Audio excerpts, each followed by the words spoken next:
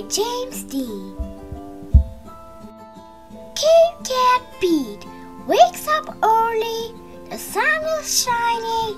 The birds are singing. Today's going to be a great day, Pete thinks. But then Pete's bed starts to shake. His friend Winnie, the velociraptor, is coming to visit. It's a perfect day for a picnic, says Winnie. What a great idea, says Pete. Pete, who should we invite?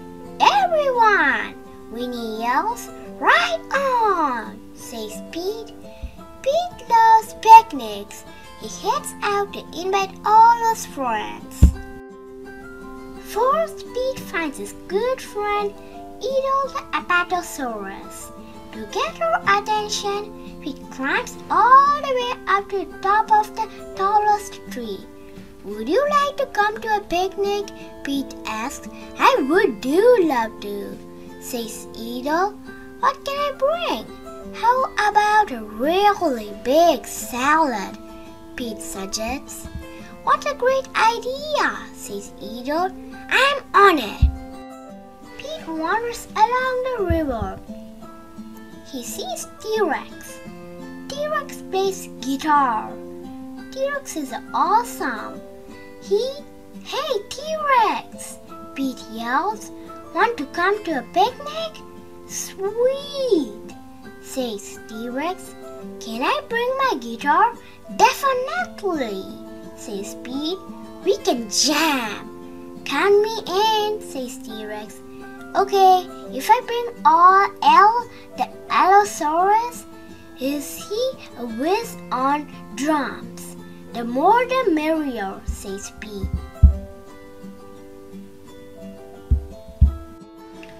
Pete sees his friend Terry the Pterosaurus in the sky. Hi Pete, she calls. Pete invites Terry to the picnic too. Would you mind giving me a lift? Pete asks. Sure, says Terry. Climb aboard. Pete sees the spiked tail of his mane and then Skip the Stegosaurus. How are you feeling today, Skip? Pete asks. Skip has been sick. With the sniffles. Better, says Skip. Thanks for asking. You up for a picnic? I think so, says Skip. I would hate to miss the fun. It's almost time for a picnic. Cavecat Pete rushes through the forest. He doesn't want to be late. Whoops! Pete trips over Trini the Triceratops. We are playing hide and seek, she says. Before Pete can ask what she was doing, I think I hid a little too well. How long have you been there? Asks Pete. What's today? Asks Trini. Well, all the dinosaurs are going to be at the picnic grounds. Want to come? Pete asks. What a great idea. Maybe somebody there will play hide and seek with me. It's time for the picnic.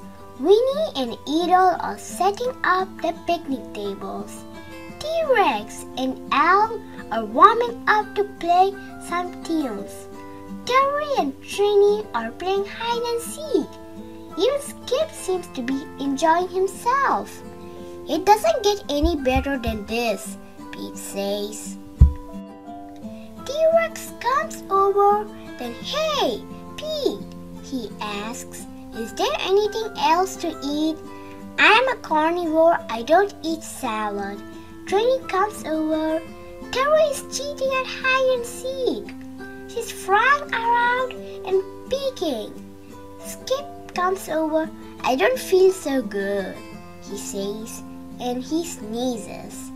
The dinosaurs all start to argue. The picnic will be ruined if Pete doesn't do something. He leans over to Al and says, can you give me a beat? Pete takes out his guitar and he starts to sing.